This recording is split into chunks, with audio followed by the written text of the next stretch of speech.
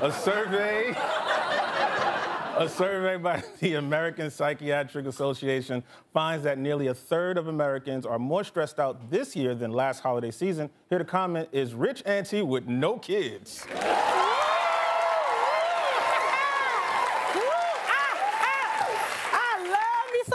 Michael, I am too blessed to be stressed. Well, I'm glad you're feeling so good, but for a lot of people, the holidays are very stressful. Really? Yeah. Why is that?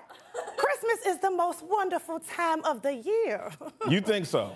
Yeah, because I ain't got no kids.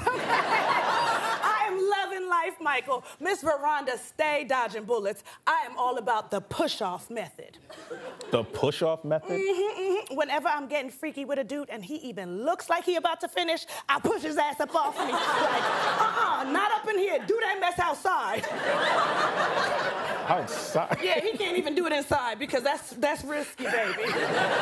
Okay, but this time of year is stressful for people with children. You have any advice for them?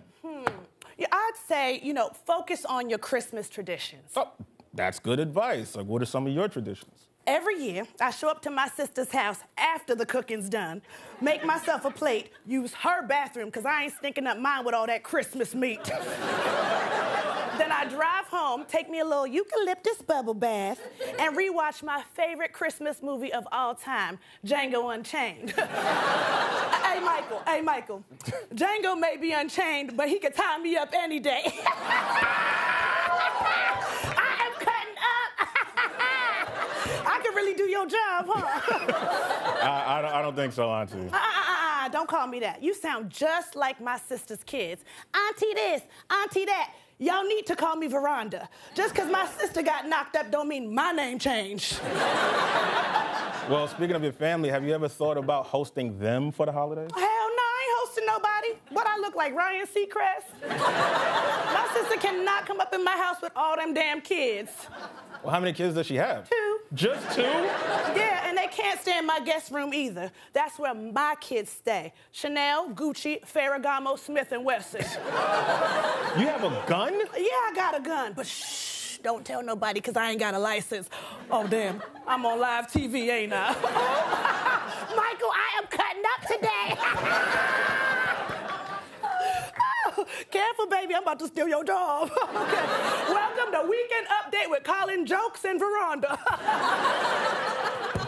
Baby, cutting up.